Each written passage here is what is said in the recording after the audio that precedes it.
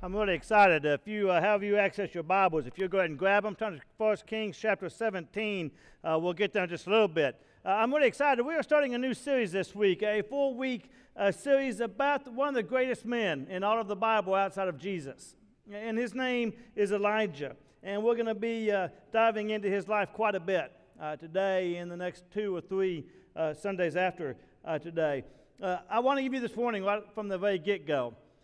Today's message teaching time is going to be a little bit deep.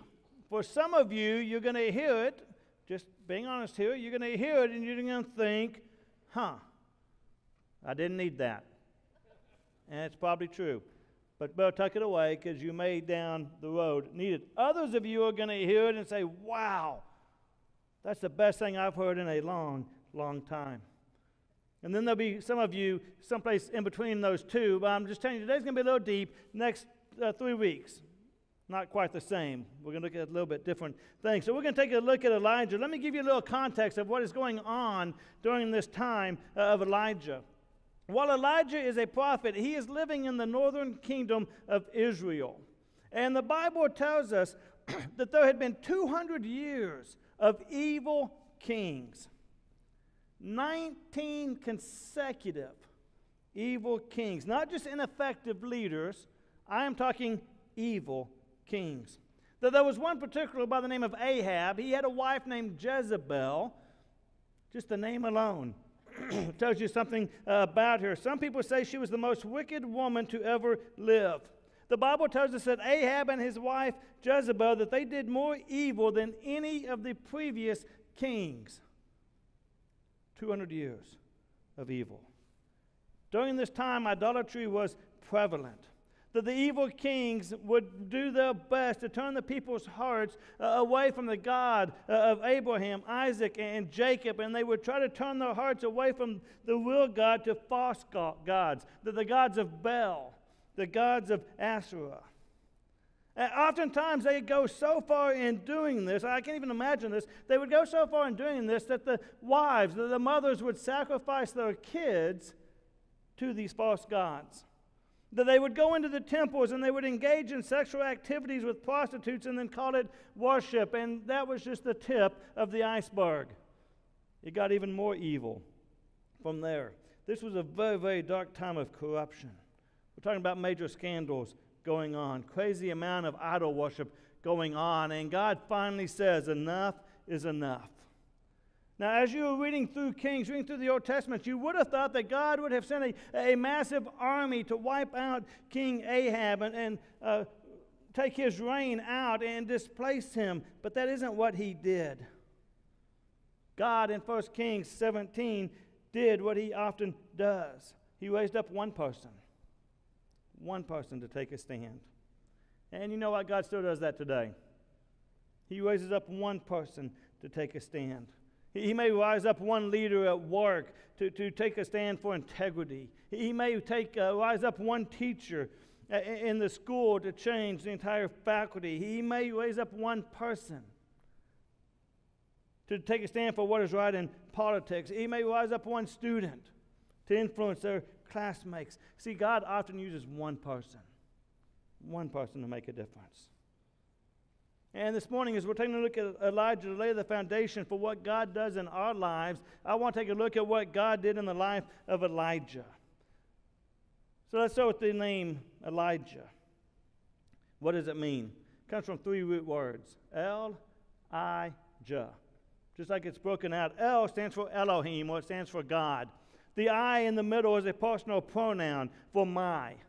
And then Jah, J-A-H, comes from Jehovah. And so when you put it all together, if you're taking notes, his name literally means this. My God is Jehovah. My God is the real God. And so when God raises up this prophet to take a stand against Ahab, by his very name, just coming into the presence there, he is making a testimony. He says that my Lord, the Lord God is the true God. My God is Jehovah. And so Elijah comes in. He takes a stand against Ahab, who had turned so many people's hearts away from the one true God. So he comes in and he challenges him face to face. The first time we even read about Elijah is in 1 Kings chapter 17, where we're going to start at today. We don't have much background on the prophet. We just know that he is a prophet. And we know simply where he is from. Let's pick it up in verse 1. It says, Now Elijah the Tishbite, from Tish in Gilead. He's identified from where he is at, from where he is from, but that's going to change soon enough. We're going to see a change there. Now let's pick it up. He said to Ahab, As the Lord, the God of Israel lives, whom I serve, there will be neither dew nor rain in the next few years except at my word. Now, I don't want you to miss the importance of this. We read this and we kind of can skip over it. Elijah is being incredibly bold here. He is being incredibly direct with Ahab. He says, The Lord God that I serve, whom I believe in, who I trust, there's not going to be dew nor rain for the next few years. See, he is challenging their god Baal. Ahab worshipped Baal, and that was one of Ahab's mighty gods was Baal. Well, Baal was the god of rain. He was the god of dew. He was the god of water. But it's bigger than that, because think about where they are living. When Elijah makes this proclamation and says there's going to be no water for a long, long time, that would mean economic shutdown. Their economy in that day was driven by agriculture, and if there isn't rain, guess what doesn't happen? Nothing grows. Today, it would look a lot like this. There would be no gas at any gas stations, more than what we've seen on the news. Banks wouldn't be lending money to anybody. Actually, banks wouldn't even be giving you your money. Your electricity would be gone. There'd be people starving to death on the side of the road. Unemployment would hit 60, 70, 80, 90%. It would be terrible. It would be awful. And so the man of God stands down this evil king, Ahab. He says there's going to be no more rain. Water's gone. Now, this would take tremendous faith to say this. And so as he is saying this to Ahab, you can just hear the music in the background. It kind of like dun dun dun dun. And you'd expect this big fight, and Ahab be like throwing off his gloves and be like, it's time to fight over this. These are fighting words, and Elijah's probably ready for this, probably wanting to do this. But that isn't what happened. God does something different. God comes to Elijah and says, Elijah, you need to go into a season of hiding. You need to go away for a time being. And so for quite some time, God takes Elijah away, and he leads him away so he can do so much more in him, so he can work in his life. Why? Why would God do that? I think God does that because there's so much more than God wants to do through Elijah. That's just the beginning. God wants to do so much more, but he knows he's got to work in Elijah's life, and he's got to make some changes and some character differences. And we're going to see as we look at this text that God is going to shape Elijah. It's as if God is saying, man, there's so much more that I need to do in you because there's so much more I want to do through you. And so God takes Elijah through some seasons. I see 3 seasons of preparation to get Elijah ready for greater things, bigger things. The first season is this: it's isolated pain. Elijah's very alone. He has no one to call out to. He has no one to bounce things off of. He's hurting very privately. He's by himself in this season of hiding. We pick this story up in verse 2. Remember in verse 1 he says, no more rain. Verse 2. Then the word of the Lord came to Elijah. Leave here, turn eastward, and hide in the Kerith ravine, east of the Jordan. Now this word, Kerith in Hebrew means cut off. It means you're going to be cut off from the blessings. It means cut down, like you're cutting a tree down. You're going to be cut off. You're going to be cut down. You get this sense that God is saying, I'm going to take you through a season of breaking. I'm going to take you through some painful things. I'm going to cut you down. I'm going to humble you. But we're going to learn some humility during this time. I'm going to teach you to be totally dependent on me. I'm going to teach you some things. I'm going to humble you privately before I can use you publicly. Elijah, I'm going to do something in you. Then later on, you're going to do more than you could ever imagine, more than you could even dream about. You see, so often people in the Kerith ravine, they're in a season of pain. Some hurt is going on, and in that pain, so often we ask the question, where are you, God?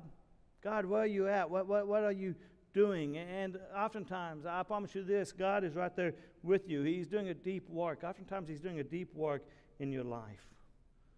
He's moving in a powerful way. It's kind of like the story I read of the little bird flying south for the winter. Now, let me tell you right up front, this story is both gross, sad, and funny, all at the same time. I tried it out on my kids, and they were disappointed they couldn't be here. They had to be in kids' church for this. Little birdie's flying south for the winter, but he got a late start. He didn't leave when all of his birdie friends left, and he got a late start, and of course he runs into a snowstorm. The snow and the sleet starts hitting the bird, and it's beating on him. His little wings start to freeze, and they're getting heavier and heavier, and then he calls out a mayday because he knows his wings are getting too heavy. They're getting icy, and he can't make it, and here he comes down for a crash landing. And he plummets to the ground, and then he laid down on the ground. He's being pelted by the snow and the ice, and it's getting colder and heavier. He was getting so cold, he was starting to freeze up. He realized he couldn't fly. He understands he's going to die a horrible death here, and he thinks to himself, man, this is the worst thing ever. I'm going to freeze to death right here. All of a sudden, a cow comes along. Cow stands over him and poops right on him. You didn't see that coming, did you? Cow poops right on him. That's the gross part of the story. Just a load of manure falls on the little birdie, and he thinks, oh, man, I thought this was bad, but it just went downhill. I was just going to freeze to death, but now I'm under this poop. This is the worst thing ever. After a few moments, the heat from the manure started to cause the little birdie to thaw out. He's getting warmer and warmer, and he starts to shake his little wings. And they're getting stronger and stronger, and he thinks, oh, I may live, I may survive this. And he's so excited, he starts chirping in excitement. Chirp, chirp, chirp, chirp, chirp, chirp. Then out of the corner of his eye, Satan's pet, a cat, is coming. And the cat heard all the little chirping of the little birdie, and he eats the bird.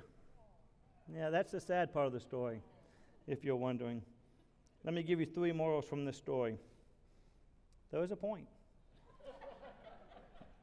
Lesson number 1, everyone who drops manure on you is not your enemy. Lesson number 2, everyone who digs you out is not necessarily your friend. Lesson number 3, and maybe most importantly, when you find yourself in manure, keep your mouth shut. Some of you right now, you're thinking, you know, I'm living in the Kurith ravine. I'm there. I'm being broken. I'm hurting. Those things I used to count on, I can't depend on anymore. There's this pain going on. I'm telling you, God might be saying, I'm doing something in you. I know you're in this pain. I know you're in this darkness. I know you're in this hurt, but there's some preparatory work going on in you. I'm teaching you something. I'm doing this work in you so that I can do more through you. Some of you find yourself right there. You find yourself at that period in life, and this is going on, and it's not fun. It's difficult. It's hard.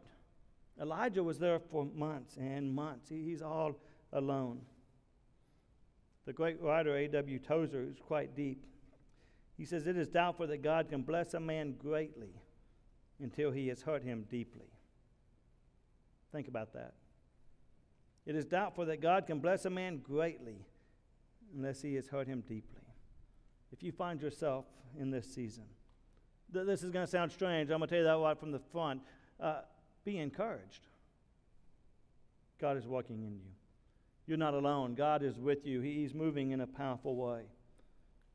Second season, we see Elijah in, and we see the season of total dependence. Total dependence. As God is shaping Elijah, as he is molding him into the man of God that he wants him to be, we see Elijah going through this season of total dependence. Elijah is going to discover that he can't depend on anything else in his life other than God. Look at verse 4 with me. It says, you will drink from the brook, and I have ordered the ravens to feed you there. So he did what the Lord had told him. He went to the Kerith ravine east of the Jordan and stayed there. The ravens brought him bread and meat in the morning and bread and meat in the evening, and he drank from the brook. Let me point out one important point here. He did not say bread and veggies. Bread and meat. Bread and meat. Amen. Thank you. But don't miss it. God does a serious miracle right here.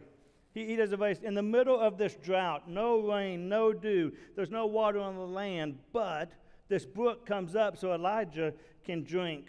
Then there's this heavenly catering service. Every morning and every evening, God uses the ravens to bring bread and meat to the prophet Elijah.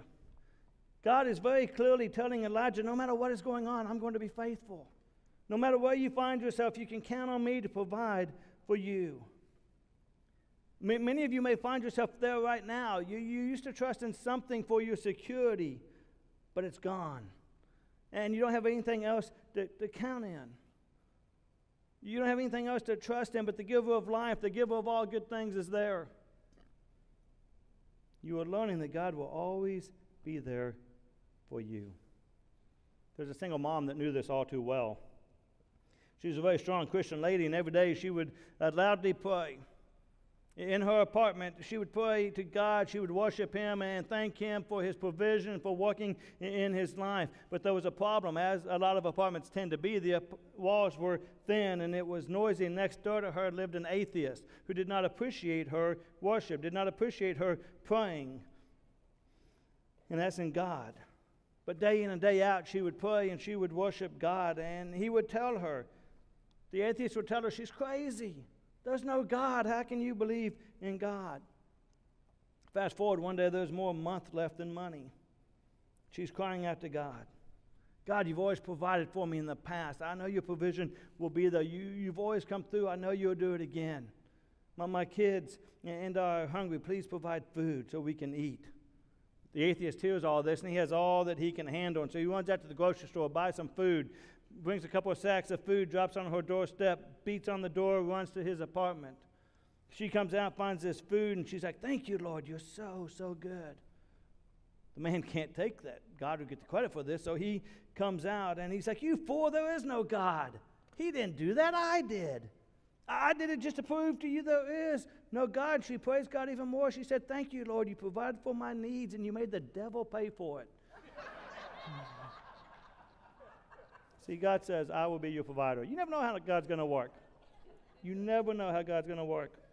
I will be your provider. I will take care of your needs. When you can't depend on what you used to depend on, I will deliver you what you actually need. I want to point some things out from this verse. Don't miss what God did in this miracle here. What did God do? Let me point out one thing. It hit me this morning. I've read this story a bunch of times in my life. I don't know why it's ever hit me. When did God tell the ravens to get ready to feed Elijah? Before he ever sent Elijah off. He's like, you will feed Elijah. The day's going to come where I need to use you, ravens. Go get ready. God will provide for us. He's working often behind the scenes. We don't see it. We don't know that it's coming. Second, God didn't give Elijah like 2 days' worth of food, or a week's worth of food, or a month's worth of food. How much did he give Elijah? A lot of people say, oh, enough for the day. That's not the correct answer. He gave him enough for the morning, and he gave him enough for the evening. He gave him just what he needed at the time that he needed it. Some of you are learning that right now. You're in a season where you're hurting, there's pain going on, you're alone, you're afraid. But guess what? God delivers enough for the day. You may be uncomfortable, and God says, I will be your comfort for right now. You may not have much, but God says, I will be your provision for now. You may feel weak, but God says, I'll be your strength for this moment. You don't have many friends, and God says, I'll be your friend right now. God is telling us, I will be your daily bread. I'll be your daily bread. And I just got to tell you, God may not bring you more than you need. In fact, God probably isn't going to bring you more than you need. But He will give you exactly what you need. You see, Elijah is in this time, and he's learning to depend on God each and every day for what he needs right then. God is teaching him. He's breaking him. He's humbling him. He's working in him. He's learning total dependence on God, and God is providing for him and meeting his needs and giving him what he needs, which leads Elijah to the third season he is in, and that's unconditional obedience. That there's got to be this season of unconditional obedience. That there's this isolated pain. That there's total dependence, and then there's a season of unconditional obedience. As we're reading through this story of Elijah, when we get to verse 7, the story takes a turn. It is flowing right along, and God is providing, God is meeting his needs, and then the story takes a turn, as it often does, for Elijah and also for us in life.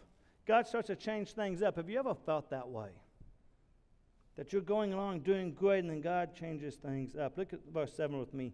It says, sometime later the brook dried up, because there had been no rain in the land. Then the word of the Lord came to him. Go at once to Zarephath of Sidon and stay there. Now, oftentimes I encourage you, as we are reading through the Bible, to put yourself in the story that we are reading. Put yourself in the place of a character. Imagine being Elijah in this story. God tells you to go confront the king, and so you go confront the king, you wait for a battle, and God says, not yet, go to the Kerith ravine. And you're like, oh, what?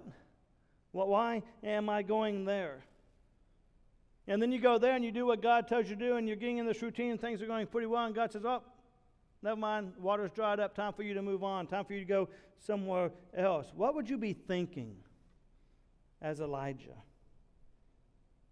I can tell you what I would be thinking. What? God, what are you doing?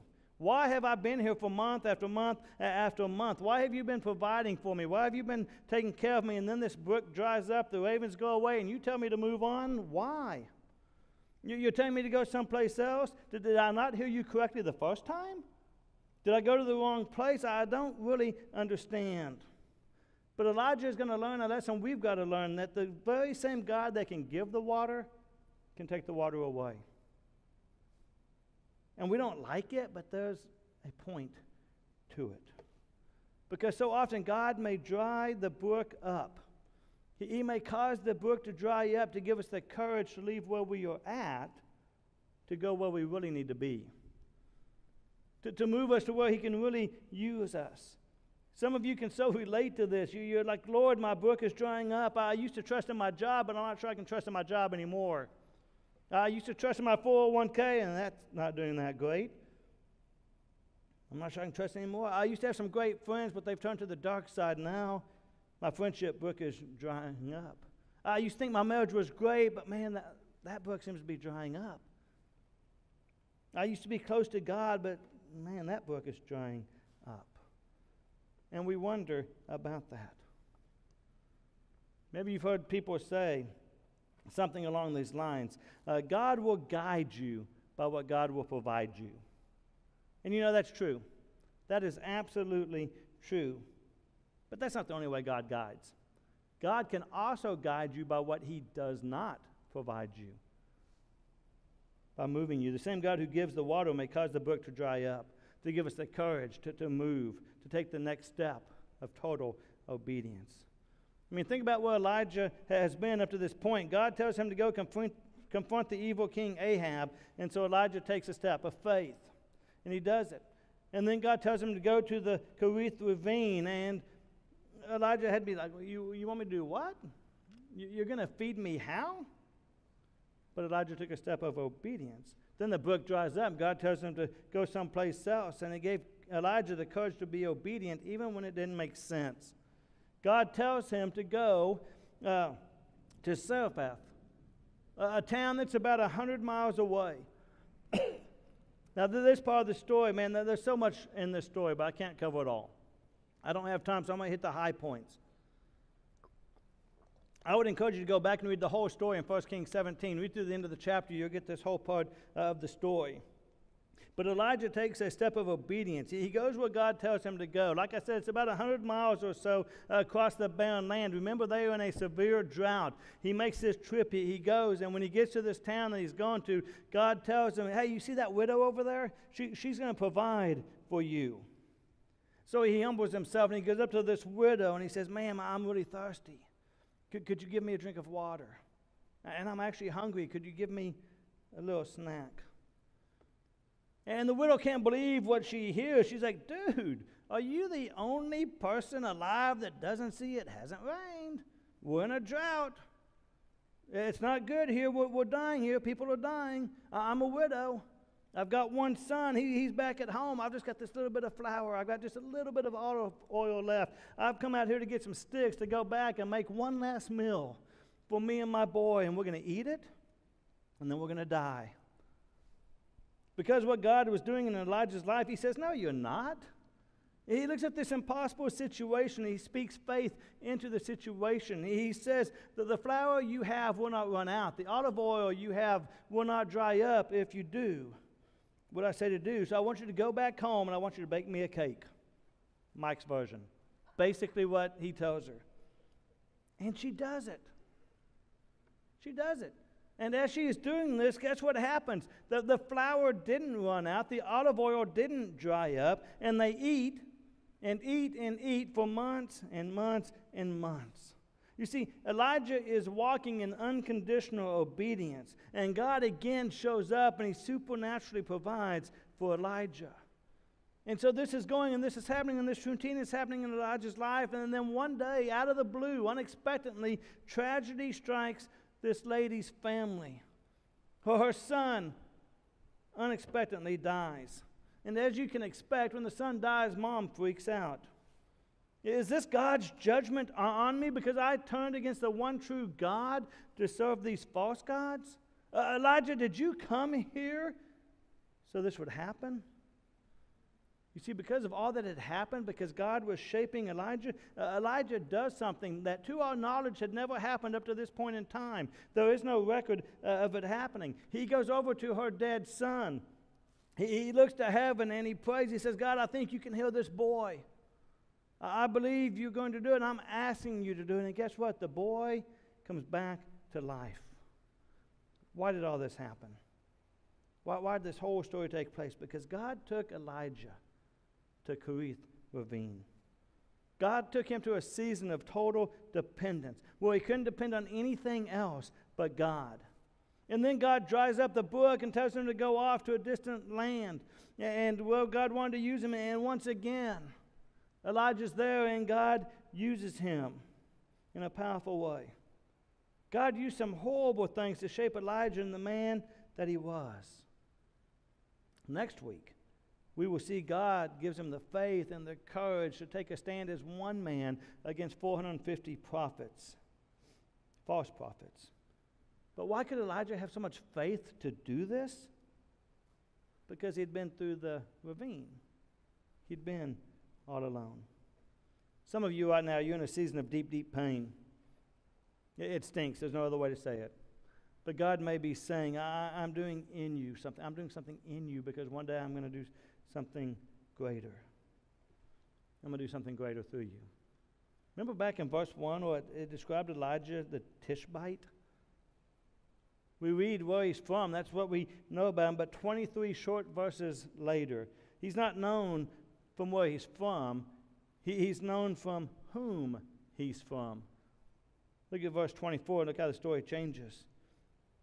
Then the woman said to Elijah, now I know that you are a man of God, and that the word of the Lord from your mouth is the truth. It's not always easy. Someone told me this past week, they were going through some awful stuff. Someone said, someone lied to me one time and told me if I gave my life to Christ, everything would be easy. She's like, what a complete lie. Life has been hard, but guess what? I wouldn't want to walk through it any other way, as we talked about it. Truth is, God will allow some of you, all of us in time, to go through the Kerith Ravine. But someday, one day, someone will look at you and say, now I know. I can see it. I see it. Wow, you are a woman of God. Wow, you're a man of God. Wow, you're a child of God. And I want to learn more about what you have. God works in powerful ways. Let's pray. God, you move in powerful ways. Lord, I just pray that you would move in a supernatural way right now, that you would do a supernatural work in all of us. Now, I want to pray especially for those here today that are hurting.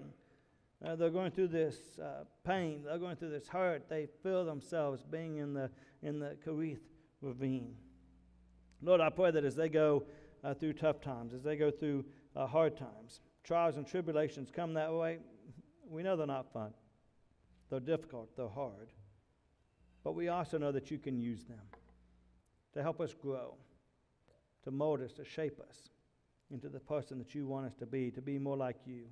Lord, for those in that situation right now, going through that pain, give them the perseverance to endure what they're walking through. Lord, help us to walk with them during those. Lord, for those that are listening today that need to feel your presence, I pray that they would do so, that they would feel you move in a powerful way, that they'd feel your comfort, your peace, your strength. I pray they would feel your presence in them, in their life. Let them know, but more than just know in their head, help them to feel it in their heart that you are with them each and every day. No matter how deep, dark the valley is, no how high the mountain is, or any place in between on that path of life, you are with us. And Lord, finally, I want to pray for those who sense that you are leading them to a new place. Lord, help them to walk in obedience. Now, I know in my life you haven't always given me all the steps that I want to know. You haven't told me how it's all going to turn out. You've just told me to take the next step. Help us to do that. Trusting you to lead us, to guide us, to move us, to be with us each and every day. Lord, I thank you for BACC. I thank you for every person here. I thank you for every person at home listening, watching this. Lord, work in us, work through us in a powerful way. Lord, help us to submit ourselves, submit our hearts to you each and every day, because you want absolutely what is best for each of us. You are a good, good Father. You are a good God Almighty, and I just thank you for being who you are and doing what you do. And all this I pray in the powerful name of your Son, Jesus. Amen.